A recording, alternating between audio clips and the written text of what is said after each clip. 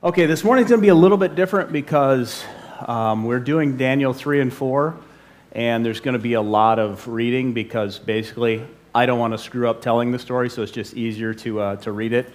And it's a good enough story that, please forgive the amount of slides that are going to be up there a little bit more than usual, but I want to make sure I don't screw the story up, so I'm cheating and reading aloud.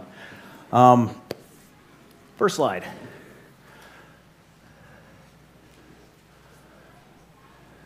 But wait, you said we're talking about Daniel. I want you to read this and keep this in the back of your mind. If you love me, you will keep my commandments. This is John 14:15, Jesus speaking to his apostles. I want you to keep that in mind as we go into Daniel and start talking about it, because this is kind of, I would say, foundational to the two stories we're going to read today. Next slide.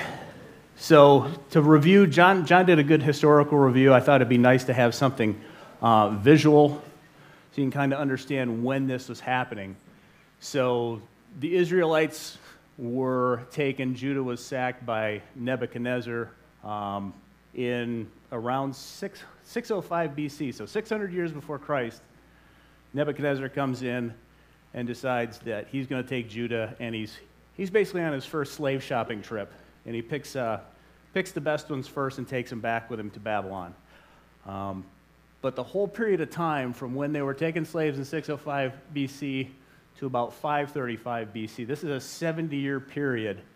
And it's important to remember that because all these stories over the next, how many weeks, John? You got to do math. Another 4 weeks.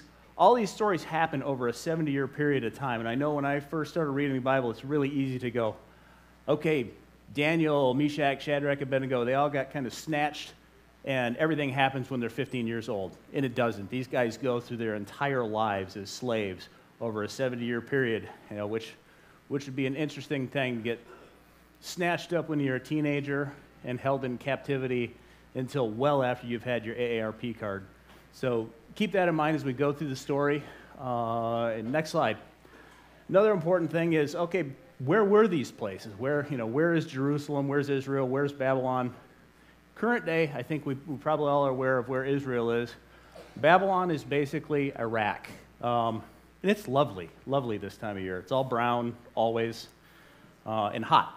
So when they were taken captive, if you look and you see the rivers, they didn't just walk from Jerusalem over to Babylon because I've seen that part of the world. And that's not a part of the world you just wander through because there's absolutely nothing there and no water. That's a good way to end up dead quick. So they would have had to take the longer route up to the Euphrates and then back down. So not only do you get kidnapped, you don't even get to walk to prison, the shortcut. You got to go the long way to get to prison. So this is kind of where they were. This is where they started. And another important thing, next slide, is why were they there? I mean, the Israelites, these are God's chosen people that we've heard about. How did God allow them to be taken captive?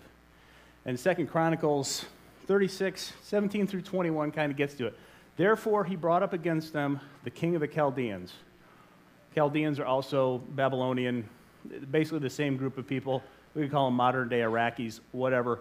The king of the Chaldeans who killed the young men with the sword of their house, in the house of their sanctuary, and had no compassion on young man or virgin, old man or aged. He gave them all into his hand. And all the vessels of the house of God, great and small, and the treasures of the house of the Lord, the treasures of the king and his princes, all these he brought to Babylon. So Nebuchadnezzar shows up. He destroys everything, takes everything, and takes it all back to Babylon. They burned the house of God. I'd say that's a bad move, Nebuchadnezzar, but, hey, keep rocking. And broke down the wall of Jerusalem and burned all its palaces with fire and destroyed all its precious vessels. The reason God allowed this to happen was basically from the time of King Solomon to this time, the Israelites had basically been kind of spiraling down, becoming more evil. Each king kind of outdid his father in a level of evil and taking the Israelites, further and further away from God and deeper into sin. And eventually God got to the point where he was like, okay, time out. I'm getting my belt out. We're going to correct this. And my belt has the name Nebuchadnezzar. And there's prophecy that this exile would happen for 70 years. And God's pretty good about keeping his word. So that's kind of where we get to. Nebuchadnezzar has now shown up. He's now taken everybody, like John said. He took the best ones first, obviously wanting his first round of slaves to be the kind of the prime ones. So that's where the four that make up this book pretty much come from. Next slide.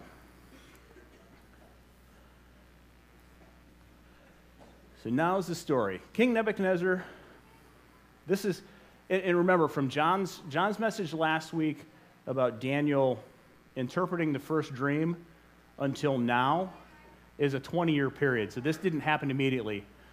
This is 20 years after the interpretation of the dream.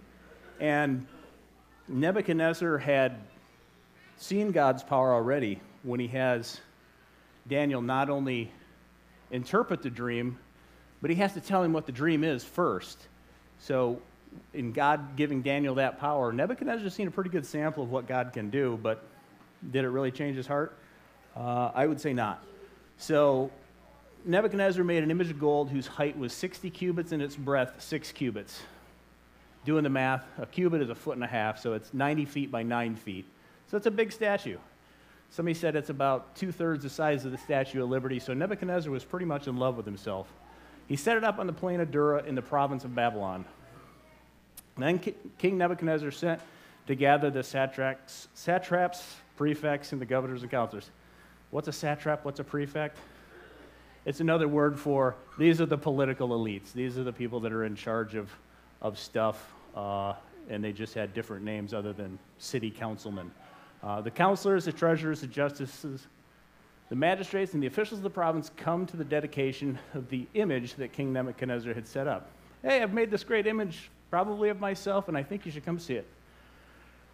The herald proclaimed aloud, "You are commanded." What's a herald? Probably the loudest guy in the room. Who can bellow the most so the most people hear it when Nebuchadnezzar wants him to get his message out. "You are commanded, O peoples, nations, and languages, that when you hear the sound of the horn, pipe, lyre, trigon, harp, bagpipe, dubstep, whatever kind of music, you're to fall down and worship the golden image that King Nebuchadnezzar has set up.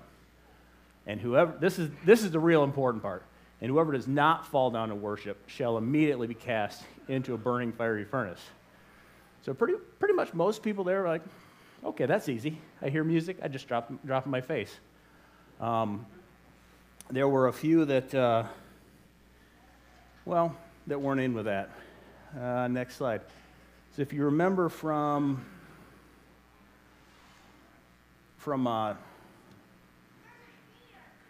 John, let's see, I lost my place, forgive me. Yeah, okay. I didn't lose my place, I just can't read.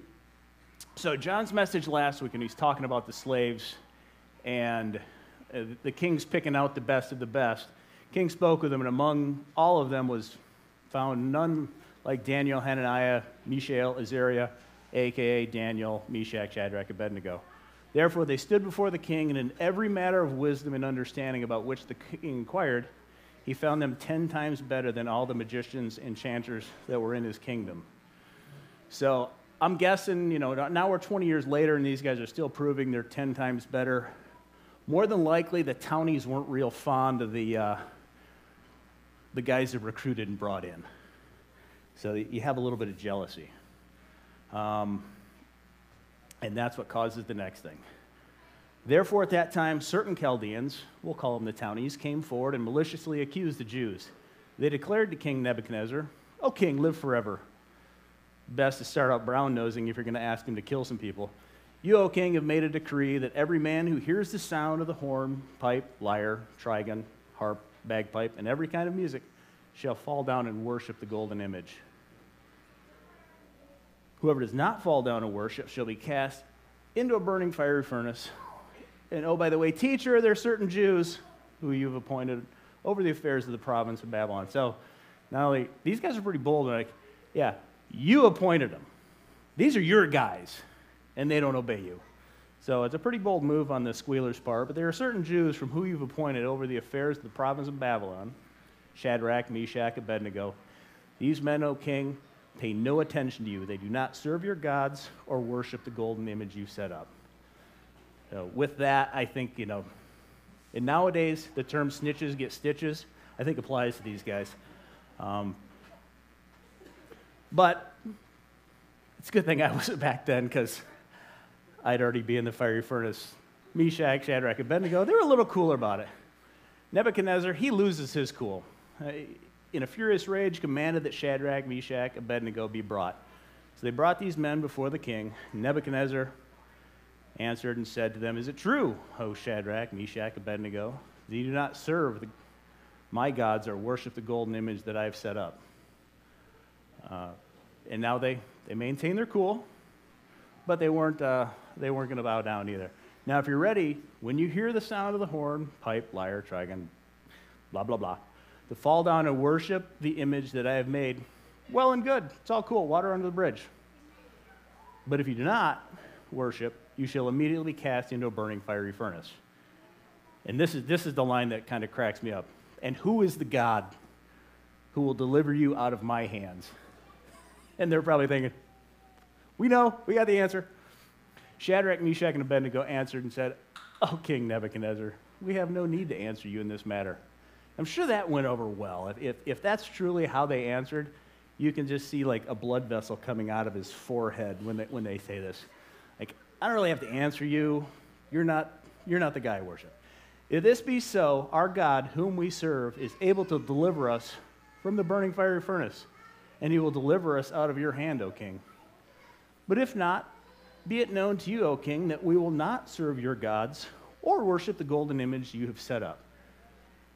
So they basically say, the best you're ever going to be is a silver medal, because we worship God, and we're never going to worship you. If he saves us from the fire, cool. If he doesn't, you're still second round, you're not first. So obviously, Nebuchadnezzar, being a bit of a hothead, as proven throughout history already, Nebuchadnezzar was filled with fury, and the expression of his face was changed against Shadrach, Meshach, and Abednego. So he went from like livid to, I don't even know the right word. I probably shouldn't use it here. He ordered the furnace heated 7 times more than it was usually heated. Now, I'm not sure how you do that, if they have extra fuel they pour in, extra logs, coal, but I'm sure all his other slaves are shoveling coal and throwing as much wood in there because like the boss is ticked and he's screaming and yelling. He ordered some of the mighty men of his army to bind Shadrach, Meshach, and Abednego. So he gets, Brutus and Mongo to wrap these guys up and cast them into the burning fiery furnace. These men were bound in their cloaks, their tunics, their hats, and their other garments. So I can see Nebuchadnezzar going, not only do I want to burn these guys alive, I want no trace of them. So wrap them in all their clothes, and we're going to burn all that stuff too. So he's losing his mind. Because the king's order was urgent and the furnace overheated, the flame of the fire killed those men who took up Shadrach, Meshach, and Abednego. So now he's got to explain to the wives of Mongo and Brutus why their husbands are dead, because he was a little bit too wound up. And these 3 men, Shadrach, Meshach, and Abednego, fell into the burning fiery furnace. So at this time you're thinking, okay, Nebuchadnezzar finally gets his justice. These guys that won't bow down to me, won't worship my statue, I got them. I'm just going to listen for their screams while they burn alive. And he doesn't hear anything. King Nebuchadnezzar was astonished, rose up in haste. He declared to his counselors, "Did we not cast 3 men bound into the fire?" And they answered, "True, O king. But I see 4 men unbound walking in the midst of the fire. They're not hurt. They're not screaming like I want them to. And the appearance of the 4th is like a son of the gods." Nebuchadnezzar came near to the door, burning fiery furnace, and declared, "Shadrach, Meshach, Abednego, servants of the Most High, come out and come here." And Shadrach, Meshach, Abednego came out from the fire. And the whole group, all the elites, the satraps, the prefects, the governors, and the king's counselors gathered together, saw that the fire had not had any power over the bodies of those men. The hair on their heads was not singed, cloaks not harmed, no smell of fire had come on them. Who's ever gone to a campfire and been 50 feet from it? And when you get home, you're like, yep, I've been near a campfire. These guys are inside the furnace and they come out. No Febreze needed. Nebuchadnezzar answered and said, "Blessed be the God of Shadrach, Meshach, and Abednego, who has sent his angel and delivered his servants, who trusted him and set aside the king's command and yielded up their bodies rather than serve and worship any god except their own God." So this is kind of his second experience with God, and maybe he's starting to realize that there's something bigger than him. "Therefore I make a decree. Any people or nation or language that speaks anything against the God of Shadrach, Meshach, and Abednego shall be torn limb from limb, and their houses laid in ruin. For there's no other God who is able to rescue in this way." And then the king promoted Shadrach, Meshach, Abednego in the province of Babylon. So these guys had pretty much the definition of unshakable faith. They weren't going to bow down to anyone, no matter how powerful, even if death was guaranteed by the one wanting to make them bow down. I wish I could say, man, my faith is that strong, I could have done that. Like, no, I'd have probably been the mouthy one getting stabbed first before I got put in the fire. But this is, you have to remember with this, these aren't teenagers. And no offense, anybody that's 15 to 17. These are 35-year-old men who have been slaves and have been continuing to grow in their faith together along with Daniel. So by the time this happened, God had prepared them very well, and their faith was even deeper in the one true God than before they were taken. So, interesting thing, Ring of Fire, John's already played it, is kind of the theme for at least in my mind, the theme for the first message for Daniel 3. Does anybody, and John, you don't get the answer because you already looked at the slides because you cheat. Does anybody know what's on the flip side of Johnny Cash's single that had Ring of Fire? You're absolutely right. Next slide. I'd Still Be There, which made me laugh because I didn't know either. And I'm looking it up, and I found that, and I was like, I'd still be there. Well, that's pretty applicable for guys that are stuck in Babylon for 70 years. It's like, yeah, I'd still be there. So going on to Daniel 4. Nebuchadnezzar, like we said, he's seen a couple miracles over the past 20 years, some pretty impressive things. Interpreting a dream is one, but then watching three guys, also accompanied by what some, think may have been Jesus, it may have been an angel, whatever it was, God delivered them from certain death of fire. Nebuchadnezzar's seen this in the past 20 to 25 years. And I'm thinking, if I'd been blessed to see this kind of, these levels of miracles, I might be a little more inclined to worship God. But at the same time, also knowing myself, I might not, because I forget things pretty fast, and 20 to 25 years is a pretty good time to erase what I'd seen. So going forward now, this is another 20 years before Daniel 4 really happens. So now the four young men are all, they're about my age. They're old. So Daniel 4 happens 15 to 20 years later after Daniel 3, and Nebuchadnezzar has another dream. Nebuchadnezzar gets a little shaken up by this dream, but not quite to the level of his first one, where he's like, all right, not only am I going to not tell you what it is, and you got to tell me what I dreamt, but then you got to interpret it. This time Nebuchadnezzar cuts everybody a little bit of slack and says, I just need somebody to interpret this. His towny magicians and sorcerers and whatever else couldn't do it, and then he remembers, oh yeah, 40 years ago there was this guy, and I think he's still around the palace somewhere. Daniel, calls for Daniel. King Nebuchadnezzar, to all peoples, nations, and languages that dwell in all the earth, peace be multiplied to you. It has seemed good to me to show the signs and wonders the Most High God has done for me. So he's telling us he's impressed with God. How great are his signs, how mighty are his wonders. His kingdom is an everlasting kingdom, and his dominion endures from generation to generation.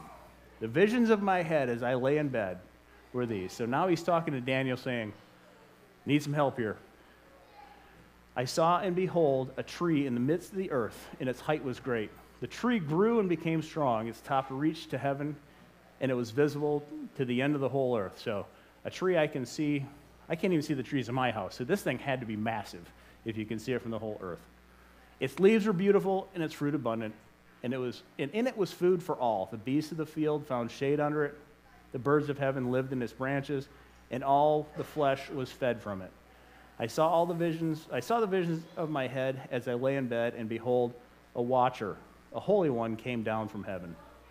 He proclaimed aloud, and thus, chop down the tree, lop off its branches, strip off its leaves, and scatter its fruit. Let the beasts flee from under it, and the birds from its branches. But leave the stump of its roots in the earth, bound with a band of iron and bronze, amid the tender grass of the field. Let him be wet with the dew of heaven. Let his portion be with the beasts in the grass of the earth. Let his mind be changed from a man's, and let the beast's mind be given to him. And let 7 periods of time pass over him. 7 periods of time in this means 7 years. The sentence is by decree of the watchers, the decision by the word of the holy ones, to the end that the living may know that the Most High rules the kingdom of men and gives it to whom he will and sets over it the lowliest of men. This dream I, King Nebuchadnezzar, saw, and you, O Belteshazzar, a.k.a. Daniel, tell me this interpretation, because all the wise men of my kingdom, they still don't have it. They're not able to make known to me the interpretation, but you are able, for the spirit of the holy gods is in you. This is kind of funny, the spirit of the holy gods, like, it's lowercase. He's still not fully on board that the God of the universe, the one that created all of us, is what is who's powering Daniel. Then Daniel, whose name was Belteshazzar, was dismayed for a while, because immediately Daniel's like, I know what this dream means, and I really don't want to break this news to him. The king answered and said, Belteshazzar, let not the dream or interpretation alarm you. Like, I know what you do to people that give you bad news. Of course it's alarming me. Belteshazzar answered and said, my lord, may the dream be for those who hate you, and its interpretation for your enemies. The tree you saw, which grew and became strong, so that its top reached to heaven, and it was visible from the end of the whole earth, whose leaves were beautiful, its fruit abundant, and in which food was food for all, under which the beasts of the field found shade, and in whose branches the birds of the heavens lived. It's you, O king, which, okay, that sounds good, right? I'm that big super tree. Except the story goes on, who have grown and become strong. Your greatness has grown and reaches to heaven, and your dominion to the ends of the earth. This is the interpretation, O king. It is a decree of the Most High, God saying it, which has come upon my lord the king, that you shall be driven among men, and your dwelling shall be with the beasts of the field. You shall be made to eat grass like an ox, and you shall be wet with the dew of heaven. And 7 periods, 7 years of time shall pass over you. So you're going to be a beast of burden. You're going to be wandering around like a cow in a field for the next 7 years, till you know that the Most High rules the kingdom of men and gives it to whom he will. And it was commanded to leave the stump of the roots of the tree. Your kingdom shall be confirmed from you from the time that you know that heaven rules. So at 7 years, you're finally going to figure it out that God's in charge and you aren't. And your kingdom will come back to you. Therefore, O king, this is probably the toughest part for Daniel. Therefore, O king, let my counsel be acceptable to you. I just told you you're going to be an ox for 7 years, so we're still cool, right? Break off your sins by practicing righteousness, and your iniquities by showing mercy to the oppressed, that there may perhaps be a lengthening of your prosperity. So this is pretty good advice. Obviously, Nebuchadnezzar, God's been using Nebuchadnezzar for the past 40 years to punish Israel, but at the same time, Nebuchadnezzar's not really a follower of God. He's just kind of a tool God has been using. All this came upon King Nebuchadnezzar at the end of 12 months. So you just got this word from Daniel telling you what's going to happen. The last thing he told you was going to happen has happened, and you still forget. At the end of 12 months, so a year later after Daniel tells him, you're going away soon, bud. At the end of 12 months, he was walking on the roof of the royal palace of Babylon. And the king answered and said, is this not great Babylon, which I have built with my mighty power is a royal residence for the glory of my majesty. I'm kind of a big deal. While the words were still in the king's mouth, there fell a voice from heaven. O King Nebuchadnezzar. I can just see God kind of shaking his head. O King Nebuchadnezzar, to you it is spoken, the kingdom has departed from you, and you shall be driven from among men, and your dwelling shall be with the beasts of the field, and you shall be made to eat grass like an ox. And 7 periods of time shall pass over you, until you know that the Most High rules the kingdom of men and gives it to whom he will. So there's this reality check. At the end of days, so let's fast forward now. 7 years, Nebuchadnezzar's been running around eating grass. Ox man, hair's all grown out. He's looking a little shaggy. I thought of the image of that Leonardo DiCaprio movie, The Aviator, where he's Howard Hughes, and when he goes crazy and his fingernails are all long and his hair is terrible. I almost put that up there, but it's kind of disturbing, so I didn't. At the end of days, I, Nebuchadnezzar, lifted my eyes to heaven, and my reason returned to me, and I blessed the Most High, and praised and honored him who lives forever. For his dominion is an everlasting dominion, and his kingdom endures from generation to generation. All the inhabitants of the earth are accounted as nothing, and he does according to his will among the host of heaven and among the inhabitants of the earth. And none can stay his hand or say to him, what have you done? At the same time my reason returned to me, and this is Nebuchadnezzar kind of narrating, and for the glory of my kingdom, my majesty and splendor returned to me. My counselors, my lords sought me, and I was established in my kingdom, and still more greatness was added to me.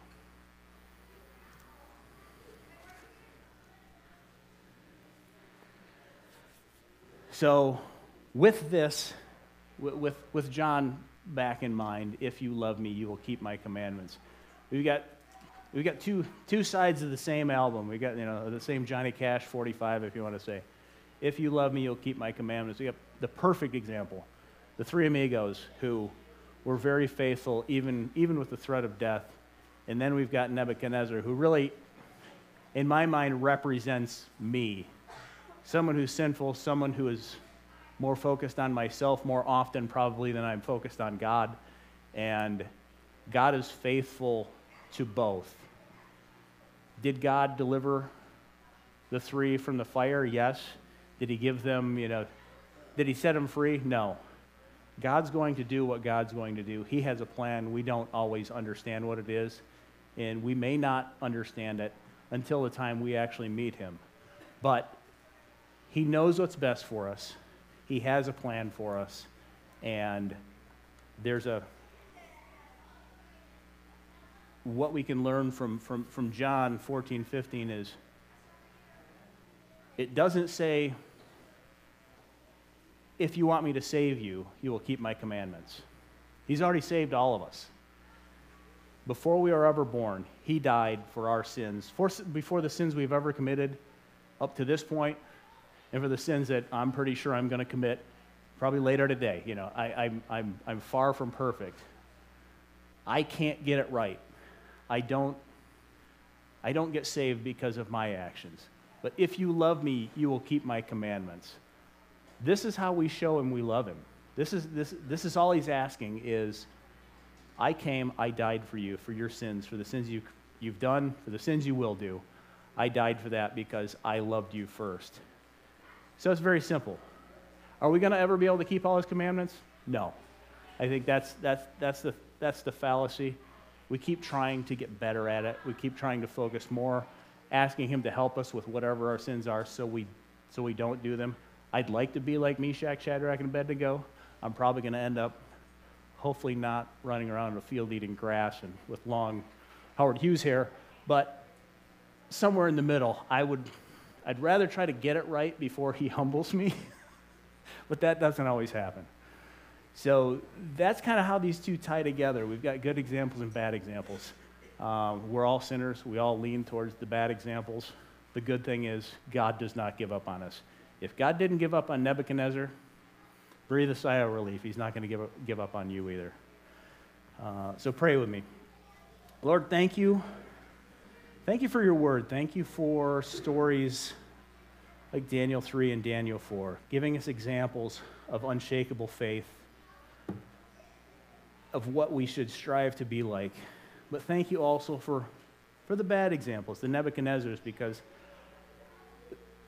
they're in ways much more relatable, and it lets us know that you don't give up on us. Be with us as we go out this week. Help us to focus our faith on you and strive to be like Meshach, Shadrach, and Abednego. Make you first in our lives, not let anything get in the way. And even if we're not able to focus on you, if sin gets in the way, Lord, please humble us if necessary. Just don't give up on us. In your name, Jesus, we pray. Amen.